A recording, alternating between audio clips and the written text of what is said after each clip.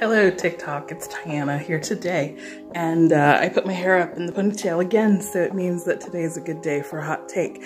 So I saw this video by this person here on TikTok who is in school to become a personal trainer, and good for them. I think that's awesome for them. However, what they were saying in their little message, in their little video, was that now they know stuff and they're so educated and they are like, ooh, fat, so bad, so bad. And I'm like, you know, hey, guess what? Number one, slow down, just slow down a little bit. But number two, like, the whole thing about being fat is the leading cause of diabetes and heart disease and cardiovascular disease and high cholesterol and all of these other things. It's like,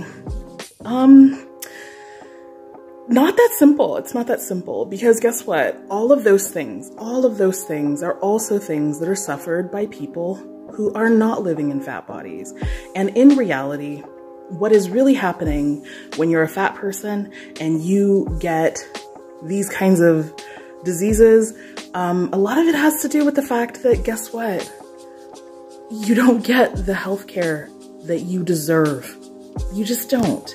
You don't, because number one, when you walk into a room, you walk into a doctor's office, you walk into a dentist for that matter, they treat you completely differently because they see you are fat.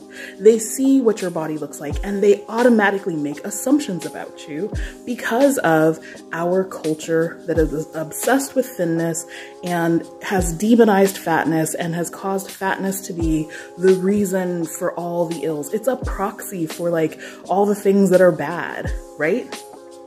So ultimately what happens is they don't treat you seriously. You go in and you go, this hurts, I have this growth, and they go, maybe you should think about losing some weight. They don't ask you questions. They don't ask you how you eat. They don't ask you how you move. They're not asking you about your lifestyle, where you're living. Are you supported? How's your mental health, babe? They're not asking you these questions. They don't care. They don't care. Because all they see is the size of your body and nothing else. So if you're a fat person and you're listening to this, I love you. And also, it's not your fault that they don't treat you good. It's a thin-obsessed society we live in. It's a society of culture, diet culture, and it's nasty. And I'm sorry. You deserve better.